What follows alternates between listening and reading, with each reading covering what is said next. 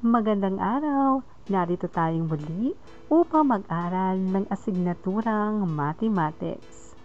Mga suliraning routine at non-routine gamit ang area ng parisukat at parihaba ang ating tatalakayin sa araw na ito.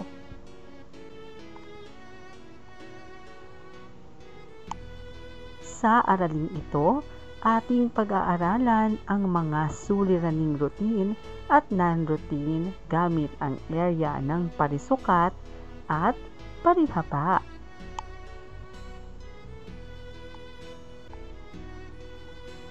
Tingnan ang halimbawa sa ibaba.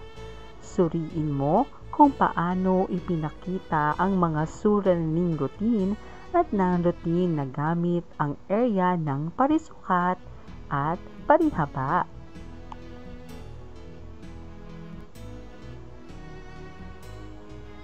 Ang kwaderno ay may sukat na 20 cm haba at 15 cm lapad.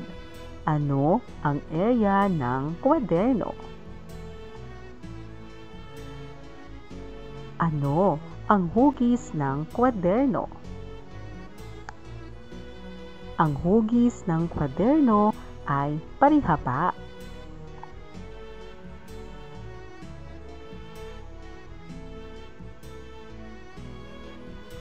Ano ang ginamit na unit para sa sukat ng kwaderno?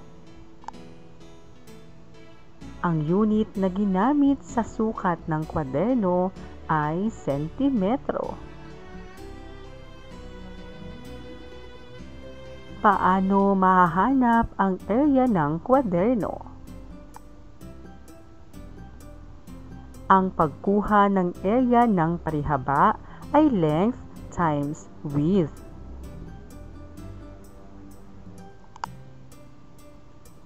Area ng parisukat, side times side o tagilirang ulit, equals unit times unit. Gawin natin. Gumuhit ng angkop na ilustrasyon upang makatulong sa pagsasagot at lutasin ang suliranin.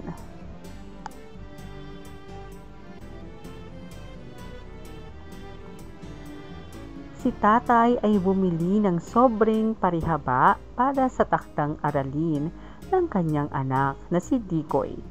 Kung ang sobre ay may sukat na 70 na sentimetrong haba at 10 sentimetrong lapad, ano ang area nito? Sagot, area ng parihaba, length times width o haba times lapad. 17 cm times 10 cm equals 170 square centimeter o 170 kwadratong sentimetro. Ang mesa ay may sukat na 40 cm sa bawat gilid. Ano ang area ng mesa? Area ng parisukat equals side times side o tagilirang ulit. 40 cm times 40 cm equals 1,600 square centimeter o 1,600 kwadradong sentimetro. Hanapin ang area ng bahaging may kulay.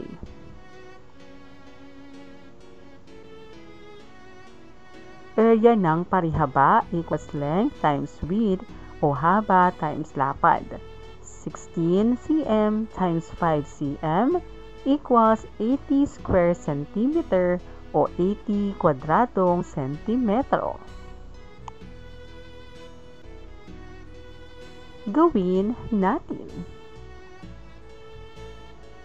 Lutasin ang sumusunod na mga suliranin. Gumuhit ng ilustrasyon na makatutulong sa iyo.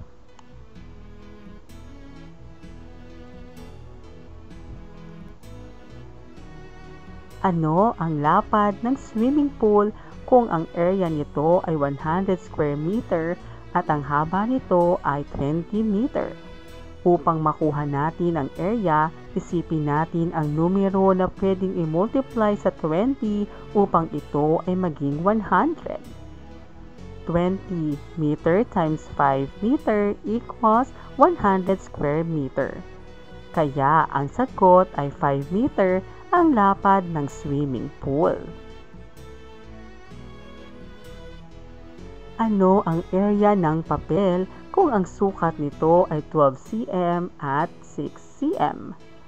Area ng parihaba, length times width o haba times lapad. 12 cm times 6 cm equals 72 square centimeter o 72 kwadradong sentimetro. Ang area ng isang parihabang kalsada ay 584 square meter. Kung ang lapad nito ay 8 meter, ano ang haba nito? Upang makuha natin ang area nito, pwede tayong gumamit ng operasyong paghahati o division. 584 divided by 8 equals 73. At pwede nating i-check kung tama sa pamamagitan ng pagpaparami o multiplication. 73 times 8 equals 584. Kaya naman, ang haba ng kalsada ay 73 na metro. Gawin natin. Pag-aralan ang iba't ibang figure. Hanapin ang nawawalang haba, lapad at gilid para makuha ang area ng parisukat.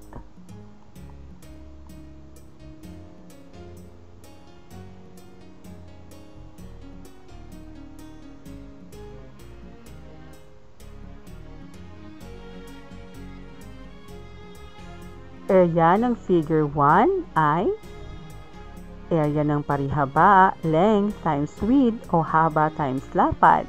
6 cm times 7 cm equals 42 square centimeter o 42 kwadradong sentimetro.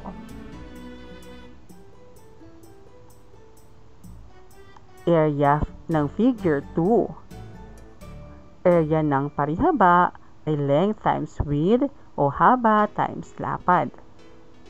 6 cm times 4 cm equals 24 square centimeter o 24 kwadradong sentimetro.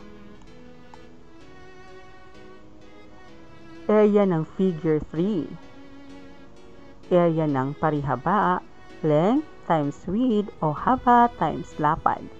7 cm times 2 cm equals 14 square centimeter o 14 kwadradong sentimetro. Area ng figure 4. Area ng parihaba ay length times width o haba times lapad. 4 cm times 2 cm equals 8 square centimeter o 8 kwadradong sentimetro. Aling figure ang may pinakamalaking area? Ang figure 1 ang may pinakamalaking area.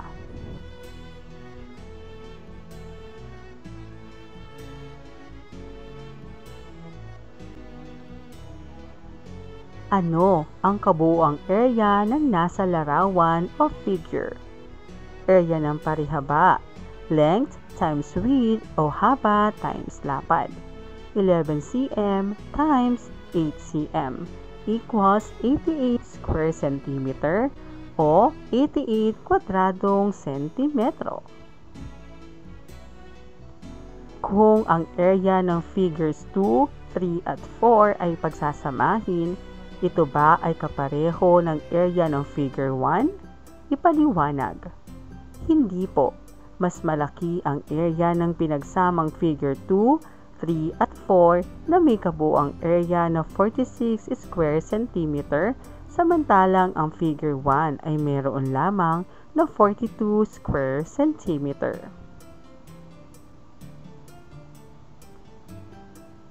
Maraming salamat po sa inyong panunood at pakikinig. Hanggang sa muling pag-aaral ng asignaturang Mathematics. Paalam!